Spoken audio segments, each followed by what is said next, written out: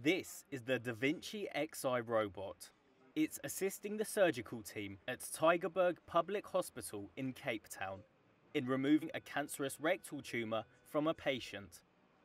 With 4 arms that are controlled in real time via an immersive 3D console, it is the most advanced surgical robot in Africa. Vinci Xi is one of only 2 such robots in use on the continent. Both of them are found in South African public hospitals in Cape Town.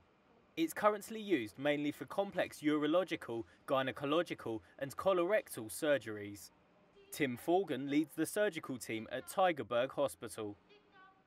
Fortunately, the Western Cape Department of Health bought 2 Da Vinci robots, which is the Da Vinci Xi, which is the most technologically advanced robot, surgical robot that's currently available on the market. What they do is they allow you to work very, very finely and with great precision, and they magnify the image that you're seeing a lot more than normal laparoscopic stats, so we can see much more detail, and then the instruments you can maneuver with a lot more accuracy and do finer work and get a better result.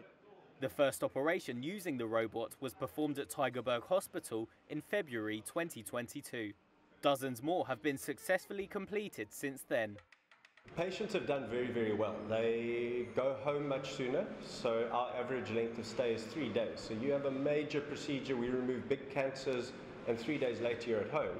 And the complication rate has definitely come down. And chatting to the patients post-operatively, they have a lot less nerve damage. You can see that their function is way better than what we had originally. And we were doing all these ops with keyhole surgery, so we were already doing them with very small cuts, people going home after 5 days, now 3 days. It's definitely improved their quality of life. They all tell me they feel as if they haven't had an operation. Vinci is not the first robot deployed by Tygerberg. In 2020, the hospital introduced Kanya during the peak of the pandemic to help patients connect with their relatives via video or voice call. Lundi Moyeni is one of the patients who are able to communicate with their family members remotely. Now with this innovation, bringing your family members closer to you, since they can't be able to physically come into the hospital, that brings in a lot of